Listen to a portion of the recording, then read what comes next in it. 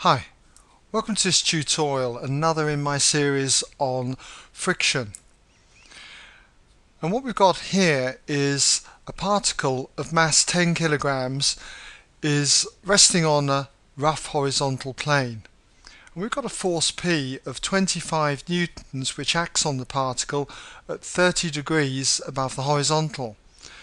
And if the coefficient of friction is 1/5, the question is, will this particle move, and if so, with what acceleration? And this is a question you might like to try, so if you want to give it a go, just pause the video, have a go, come back when you're ready and see if your solution agrees with my version. Okay, welcome back if you had a go. Now, to do such a problem, I'd like to think that you've copied down this diagram, and we need to add to it. We need to add in the other forces that are acting on this particle. Now you're going to have the weight, which will act downwards, so we'll just mark that in. The weight would be mg. We know the mass is 10, so it'd be 10 times acceleration due to gravity g, which we're going to take as 9.8 in this question, 9.8 meters per second.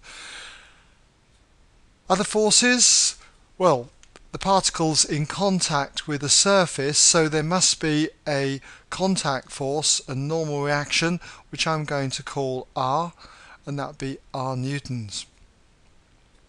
And because this is on a rough surface, and because we're pushing with this force of 25 newtons, the particle is going to want to move towards the right.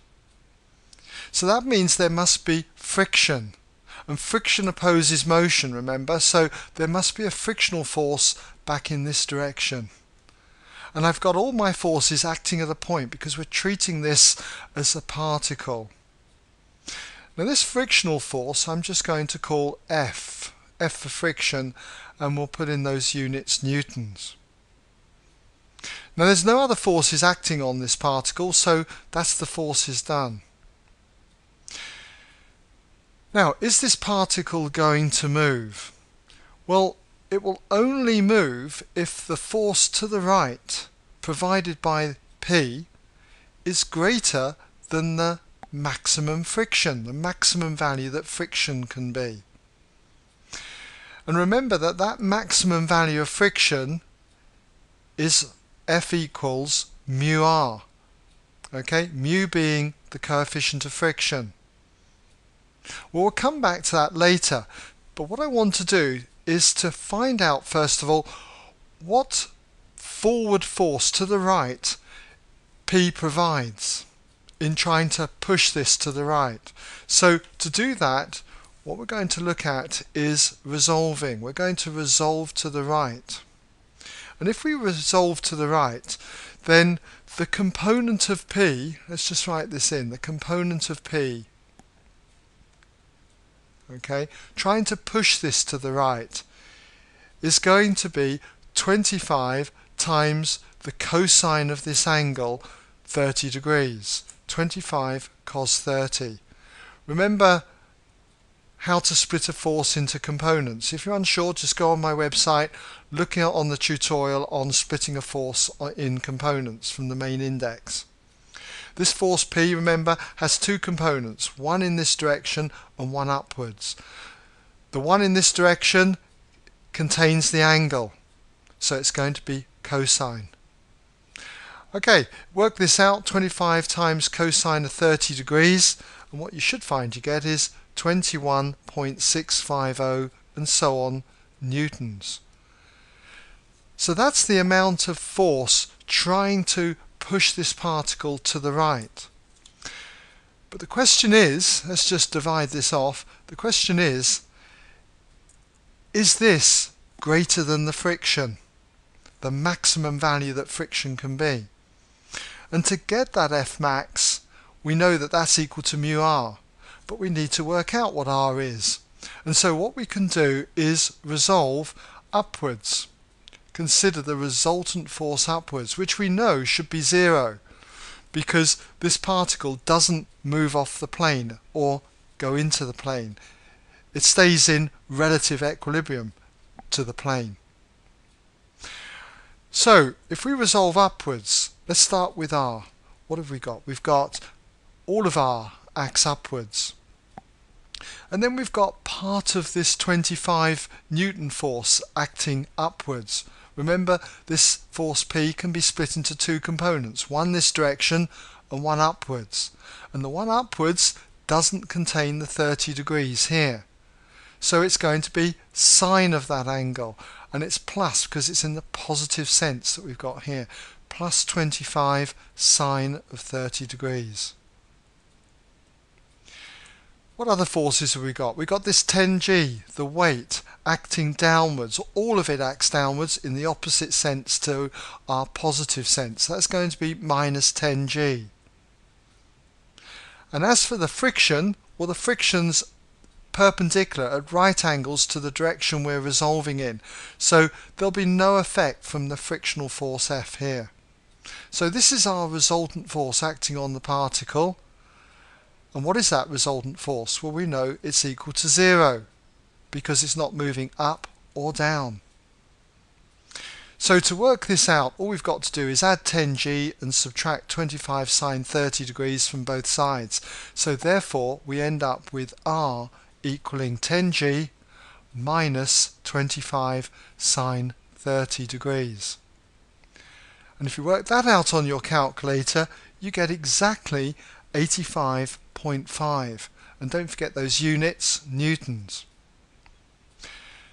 Now that we've got the reaction, the contact force from the surface, we can work out what the frictional force is. So therefore the maximum frictional force, F max we'll say, is going to be equal to mu times the normal reaction. And we know that mu, from up here, the coefficient of friction was 1/5.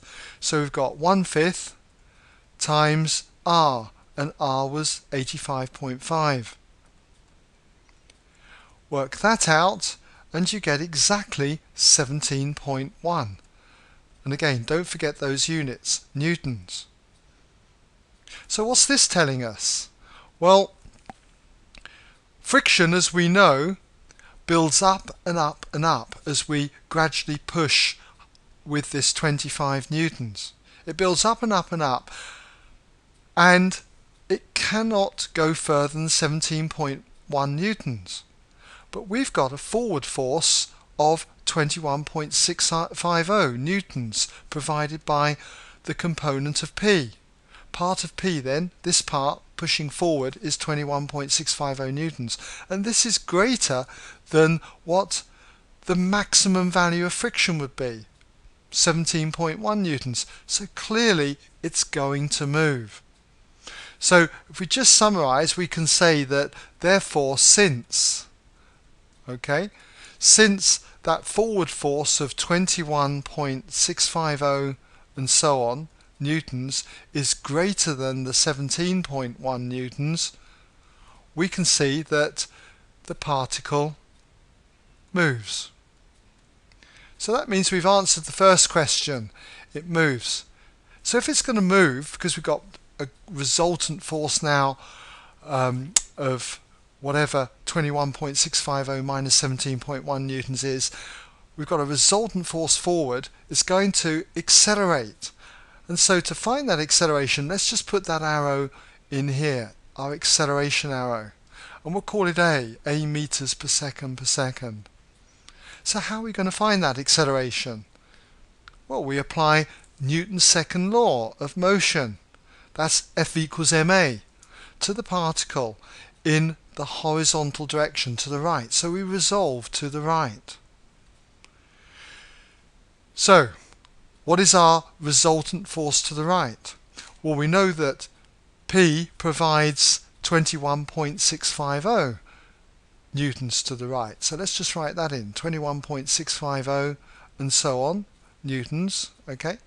Then we've got minus the frictional force, which was 17.1 newtons. And that's our resultant force acting on the particle towards the right. And that resultant force is equal to mass times acceleration. Newton's second law. The mass was 10 kilograms. The acceleration, a, is what we're trying to find.